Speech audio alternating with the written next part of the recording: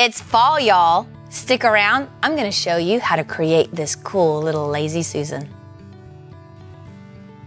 We're starting with an 18-inch round. I bought this at Hobby Lobby, and I've prepped it by sanding the edges. It seems like these rounds come, their edges are really rough cut. So I smoothed out the edges, and I actually took my sander and rolled over the edge a little more, gave it a little more of a curve so I don't have such a hard edge. That way the epoxy is gonna really be able to roll over and give me some pretty edges.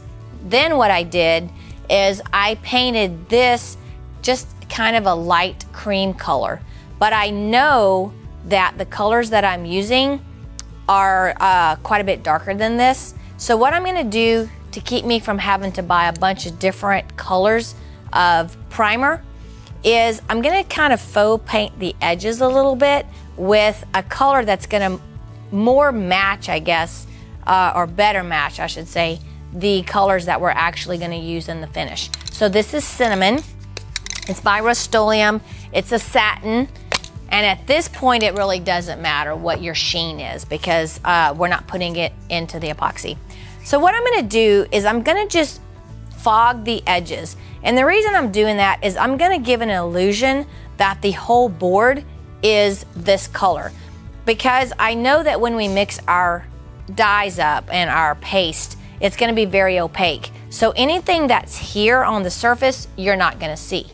But because the epoxy is very thin, when it rolls over the edge, you will be able to see a little bit of this color peekaboo through, and I don't want that. I want this color, this cinnamon, to be able to peekaboo through. So I'm gonna lightly fog my edges.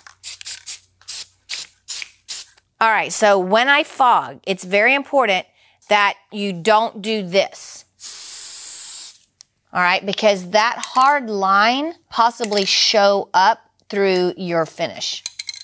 So what I want you to do is a very soft fog so that you don't have a hard line, but your edge is covered. Okay, so we'll let the spray paint dry for about an hour or so to where it's not tacky, and then we will go to the next step. Okay, so we're gonna be using Stone Coat Countertop Original Formula, and because it's a melded marble, I want that pattern to stay really tight on my surface. So I'm gonna be using more material than normal. Usually we do 3 ounces per square foot. We're gonna do 5 ounces per square foot. And that's gonna let me do some manipulation, which you'll see here in just a little bit. All right, so start with part B first. Because B is thinner, less viscous, it gives us a more accurate measurement when we pour it first. Now, if you don't do this and you pour A first, it's not an issue at all. You'll just have to wait a little bit before you actually measure. So what happens, A is quite a bit thicker than part B. So when I pour A in, it's gonna fall down to the bottom, and my measurement is gonna be more accurate more quickly. Now I can, this small amount, I can choose to hand mix it, or you can do it with a mixer. So I'm gonna give you a little bit of a pro tip. When you're using a mixer and the epoxy doesn't fully cover your paddle, mix very slowly so that you don't incorporate and pull a bunch of air into your epoxy. If you're doing a larger amount, just keep the paddle below the surface of your epoxy and mix it slow enough so that you don't create a vortex. Once you create that vortex will suck air down into your epoxy. And that way you won't get as many bubbles. After I use the paddle, I'll come and I'll stir, scraping my edges 2 or 3 times. And the reason I do that is because as you mix, product builds up on the sides of your bucket, and that part of your product is not mixed up thoroughly. So if you take it and you scrape it and then you hand stir it, it's very important that you hand stir that product into the rest of the product, or you'll have sticky spots. All right, so the paint is dry. The next step we're gonna do is tape our edges. And the reason we're gonna do that is because this technique, the Melded marble, we're gonna use more product on the surface than normal. Like I said earlier, we're gonna be going 5 ounces per square foot instead of 3 ounces per square foot. So that extra material needs to be held onto the surface long enough so that it can start to gel up and get really thick. That way when we pull our tape, it'll be nice and thick and it'll roll over the edges very slowly and give us a beautiful edge. So I'll come in with just the masking tape. Now remember, you wanna make sure that your paint that you fogged with is dry so that your tape doesn't pull your paint off. All right, so when I tape, I like to leave about half of that tape on top and then rub the rest of it underneath so that it gets a really good seal. Doing a circle, if you'll use smaller pieces of tape, it's easier to get it to bend around that edge and not have as many wrinkles in it.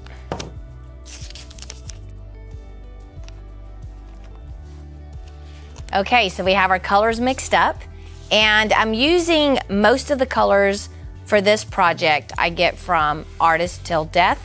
Erica is amazing. She's got some unbelievable colors. If you use coupon code RK3 at checkout, you'll get a discount. So don't forget that. All right, so here's the colors that I'm using. Just resin, and the color is, let's see here, it is light burnt umber, and it's really a pretty dark color. So that's gonna be my dark shade. I'm gonna come in with a color called Chocolate Orange. It's by Color Obsession, and it's also available on Erica's website.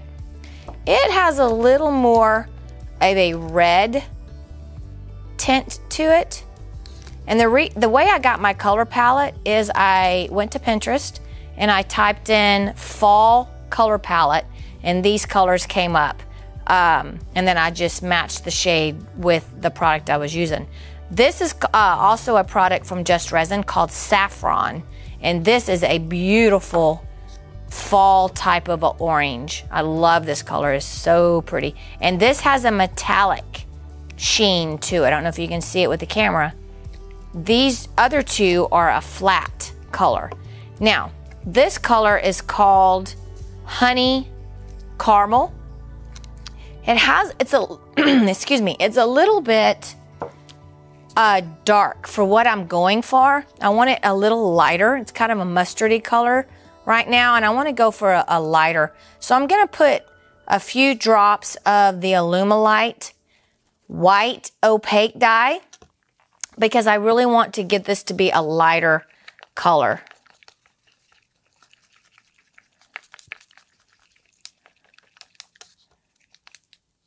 That's almost there, not quite. I'm gonna add just a little bit more. Now, Erica also has a product, a white that she carries called Titanium White. That product would work as well in to lighten it up. All right, I like that. All right, then we are coming in with a product, a mica powder that I sell, Royal Green. I have this on my website. All of these colors, I'll have links for them in the description of the video as well as on my website. You'll actually get more still shots of the process along with links to the actual color products. All right, so here we go. So first of all, we're gonna put down a very light coat of Just Clear.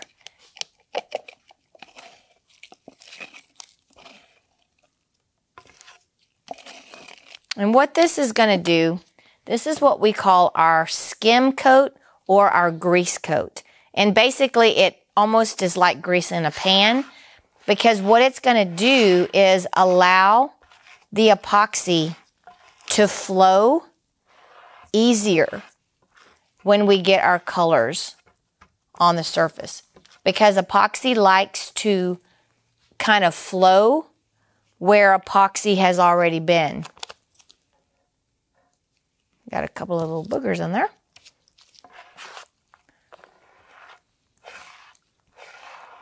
So by coming on here and laying down a grease coat first, the rest of our epoxy is really going to flow well. Make sure you push it into those edges. All right. I like to heat mine up just a little bit because it's a little bit cool in here, and it just helps make it a little more fluid, and therefore it's going to flow a little easier.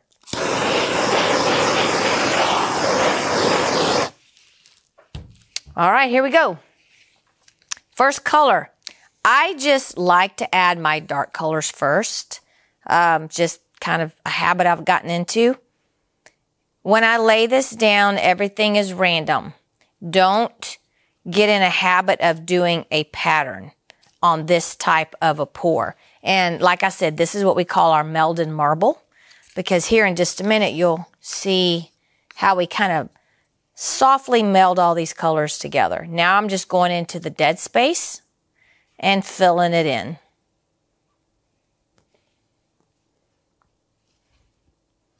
Drop that cup. Now I'm going to come in with my saffron.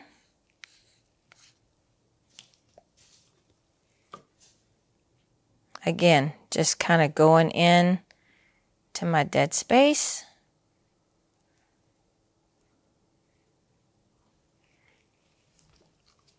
If you have really big areas of one color, you can run another color through the middle.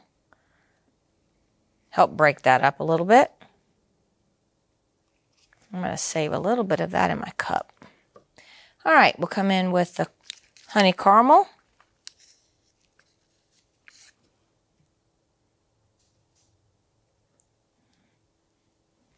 When I think of fall, these are the colors that I think of.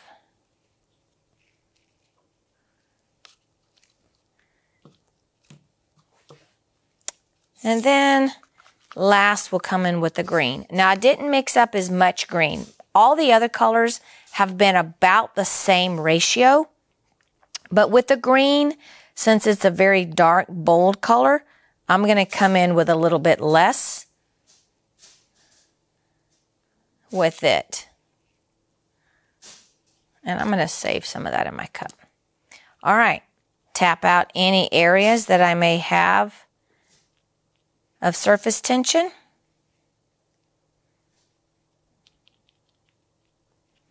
All right, now we're going to come in with a Bondo spreader.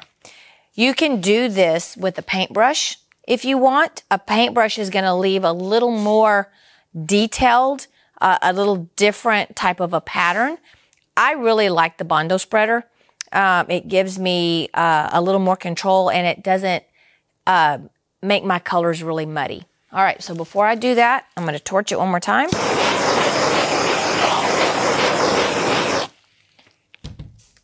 When I use the Bondo spreader, instead of grasping it really tight with my whole hand, that will really make it easy for me to move too much material. So what I want to do, I want to use my thumb and my middle finger very lightly so that I don't put a lot of pressure when I'm doing this. And I'm literally going to come across and just barely move the epoxy in different directions. Don't go the same way, and don't go over one area more than one time. Especially with these dark colors, you could very easily create mud. Just barely touch it. Come in and tap that.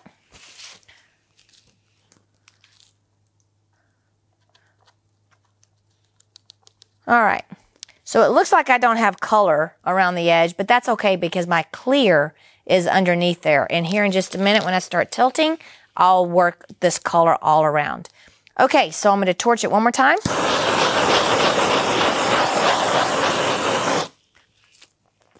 And it's really cool to just kind of start watching the epoxy start to react. Look how it's starting to get some really cool little cells here. And that's creating that all on its own.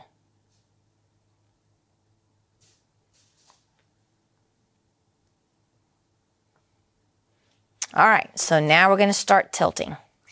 Anytime that you add heat to your pattern or you tilt your pattern, it's going to cause your pattern to get softer and really stretch out. That's another reason I'm using 5 ounces per square foot of epoxy instead of 3 ounces. I want to have enough product on my surface that I can create this sort of a finish and have a lot of room to manipulate my colors.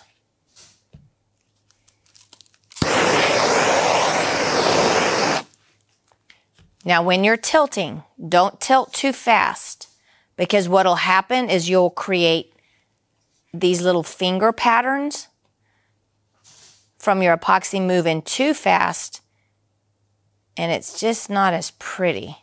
So what I'm doing now is basically just going and making sure that my edges have plenty of product on it.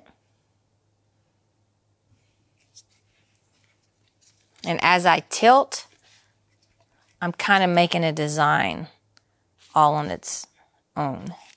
I really like that.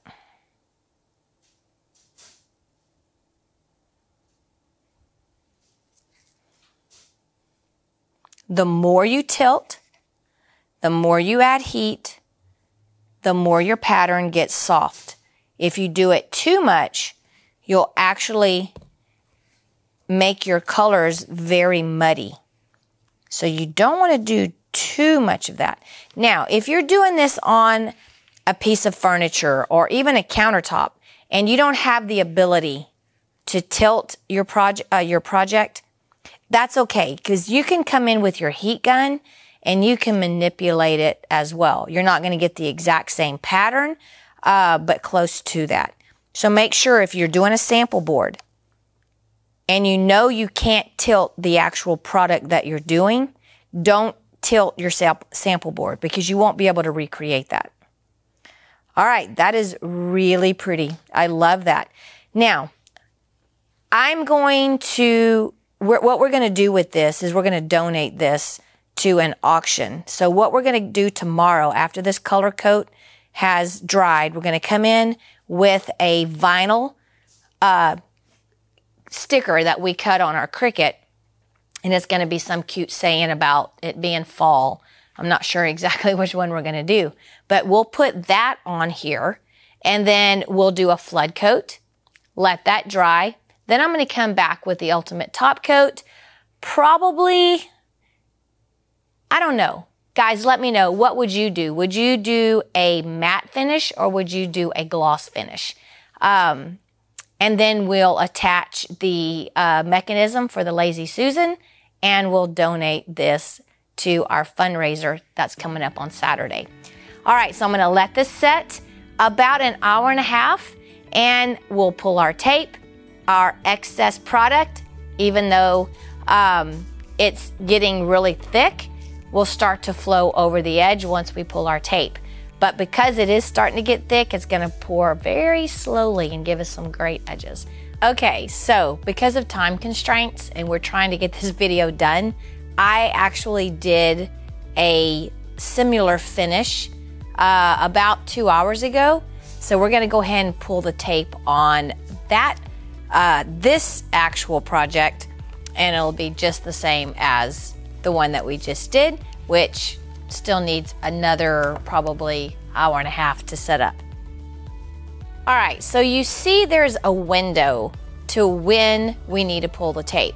If you pull it too early, it's going to be really fluid, and your design that's on top, because it's so fluid, is really gonna stretch and roll off the edges. If you wait too long until the epoxy's so set up that when you pull your tape, it's so gelled that it can't flow over the edges. So there's that fine window. And usually around an hour and a half to 2 hours is a good time frame, but it does adjust with your temperature. If you're in a really hot and humid environment, that hour and a half may be reduced to 45 minutes. If you're in a cooler area, that hour and a half may need to be 2.5 hours. So you need to really just pay attention and check. So when you want your epoxy to be at this stage where it's starting to be really thick, but it's still running on its own. Now, a lot of times what I'll do to kind of help it is I'll just take my finger and I'll just pull it down. And that's gonna help the epoxy to flow a little easier. Because again, epoxy likes to flow where epoxy has already been. So I'll very lightly hit this with a torch, and I'm really careful not to hit my edges too much with heat. But that's just gonna help that to flow over a little easier. This area where the epoxy's already flowing, I'm gonna just leave it alone. I won't touch it. I can also come and pick up some epoxy that may be on the table and help that come down. All right, I also like to take my finger as that epoxy starts to come down. I'll take my finger and I'll rub so that that really does smooth out that edge on the bottom. And when you go to address those drips, it'll be much easier. Sometimes you'll be lacking in some products. Right here, it's a little thin. So what I'm gonna do is I'm gonna take my stick, my popsicle stick, and I'm gonna scrape it along the bottom of the edge to pick up a little more. And then I'm just gonna bring that over and drizzle that on. And that way, I'm adding product to that edge, and it's gonna help it to flow over. I'm not really worried about what it looks like because all of that will eventually drip off. It's just really gonna help clean up that edge. You can even come back with a torch and very lightly hit it. And you can see how that extra product is gonna give it a really pretty edge. Okay, so we'll let this set up till tomorrow. We'll come back, we'll put our vinyl cutout sticker, and then we'll do our flood coat, and then we'll decide if we're gonna do the gloss or the matte UTC. All right, guys, see you tomorrow. Hey, Leslie here. Rhonda just finished this gorgeous Lazy Susan 24 hours ago, and it's all dry. We're gonna add this vinyl piece to spruce it up. So what we're gonna do first is we're going to sand it. Just a little, doesn't have to be, just enough to make it grooves. We're gonna wipe it down a little bit with some alcohol. Now, what I like to use is the dry erase markers, and I like to use the fine point ones because they come off very easily with alcohol. And I find my middle, which if you see, I've already found it, just so this video would go a little faster. So I found my middle, which is 9, because this is 18 inches around. You can see the mark. I did it both ways to find my middle. I did the same thing here on my vinyl piece, the middle. So now what I'm gonna do is I am going to place my marks together. You can see my mark on here, and you can see my mark on there, on the Lazy Susan. All right, then I'm gonna take some tape. I'm gonna tape it down, because we're actually only gonna do one side at a time. That way it holds its place, and we don't have to worry about it coming up and losing its placement. So you should have already prepared your design from your either silhouette or your Cricut. We used a silhouette. and I got this off of the internet. You should have already made sure it was good and tacked down on your transfer paper. So what I do is just lift one side, pull it back about halfway. I take my scissors and I cut the bottom piece off. This is where your glass cleaner comes in handy. Spray it really good. And then you take what I call a squeegee. It's a vinyl squeegee. You don't have to press down really hard, but you want to press down enough to get the glass cleaner out so that it will stick. Make sure you have some paper towels ready. You're gonna wipe it all up. You're gonna squeegee it a little more.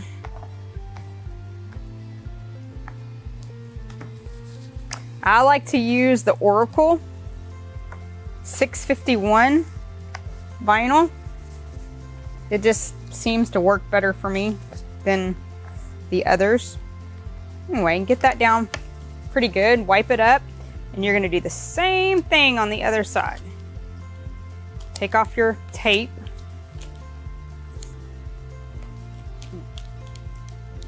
Just make sure when you're pulling this off that all of your design comes off. Don't leave any behind. So that's why pull kind of slow. We're gonna do the same thing on this side. We're gonna spray it really good. And we're gonna squeegee it down too.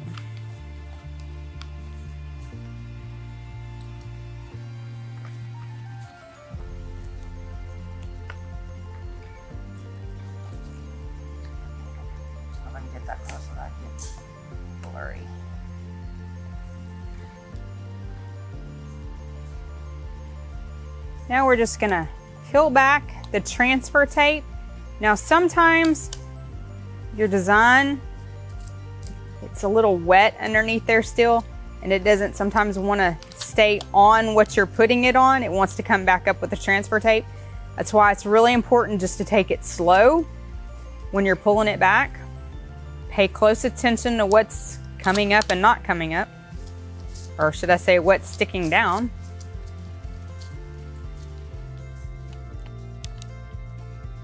Almost there.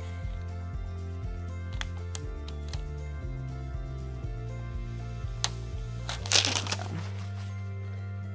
little bit of. So if you have any bubbles left, you're gonna take your little squeegee, as I call it, and just kind of try to push them bubbles out. You can see the water coming out. All right. Now, you see we still have these little lines left on here from the marker where we've marked the middle. We're gonna just take a paper towel and spray a little bit of alcohol on it, and it comes right up. Now, we're ready to be flood coated, and so we'll see you in a little bit. All right, we're gonna do the flood coat. I'm gonna come in with 3 ounces per square foot using the regular Stone Coat Countertop Epoxy. And I'm gonna add a little bit of bling to this. Not a whole lot. I don't want it to take over the piece, but I do want it to capture some of the light. So I'm gonna add a little bit of gold dust. And I mean, when I say little, this is how much. Tiny bit. Put a little bit of that. And then we're gonna come in with a tiny bit of bronze dust. Same thing. Tiny bit. I do not want this to be the focal point of the piece. All right, let's go pour. Okay, so the surface has been prepped. We've sanded it to create a tooth so that the epoxy can take a bite of it. And here we go. 3 ounces per square foot, like I said earlier. You'll notice I did not dam up my edges because we are only using 3 ounces.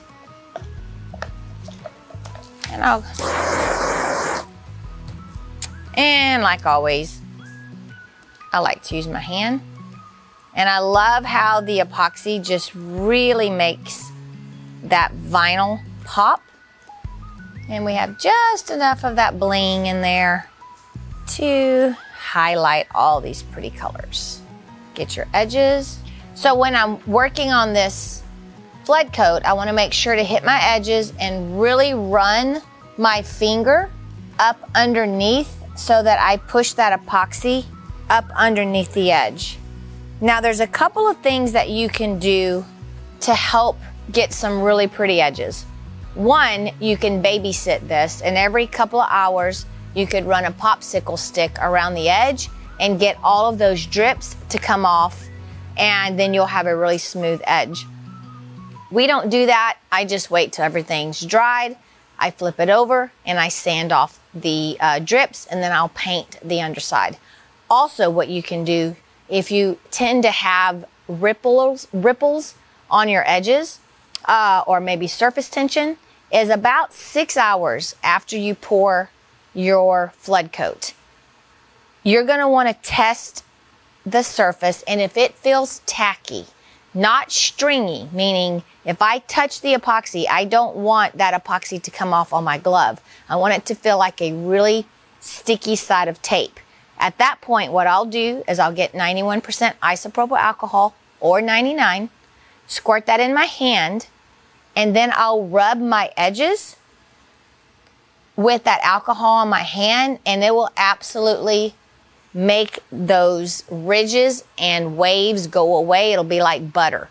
Also, you can do the same thing to the underneath. You can run that stick, get rid of those last drips, then run your hand with the alcohol, and as you run your hand under the edge, it's going to make all of those drips just flatten out like butter.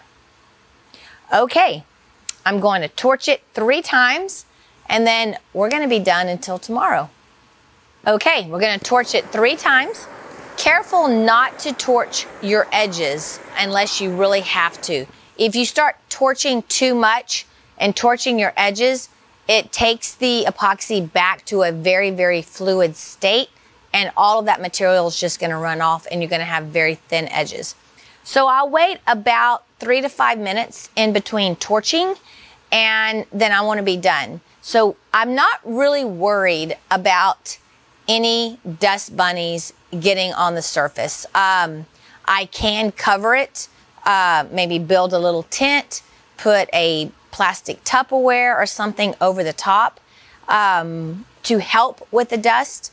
But tomorrow, what I'll do is I'll come in here, I'll sand it back down, which is going to get rid of any of your dust bunnies, and then I'm going to apply the ultimate top coat. I think I'm going to go ahead and apply the gloss on here because I really want this to be a statement piece. I want it to have that high gloss look. So we are not going to do the UTC on this video. I do have other videos, several other videos, which I will link in the comments that will show you how to do the ultimate top coat. So guys, let me know, what would you do? Would you do the gloss or would you do the matte? I'm a huge fan of the matte. So it's a toss-up which one I'm going to do. Probably going to do the gloss. Anyway, so guys, I hope you like this video. I hope that you like the fact that we're taking all of these techniques that I'm hopefully teaching you guys, and we're showing you that you can do other things besides countertops, furnitures, all kind of fun little lazy Susans and crafts like that. So if I did a good job bringing you this video, give me a thumbs up, subscribe to our channel. We are so fast growing. I'm so excited. Our numbers are going off the chart. So I thank you for that. Also, all of these products are available on either my website, RK3Designs.com, or go to artisttilldeath.com, and she has a huge array of products. So check her website out as well. Remember, use coupon code RK3 for a discount. Also, till the end of October, guys, I want you to be able to have a good fall, and I'm going to give you a coupon code of 15% off all my products on the website. Use coupon code BOO15, BOO15 at checkout to save 15% through the end of October. All right, guys, until the next video, you know what to do. Don't be scared, move forward, and be creative.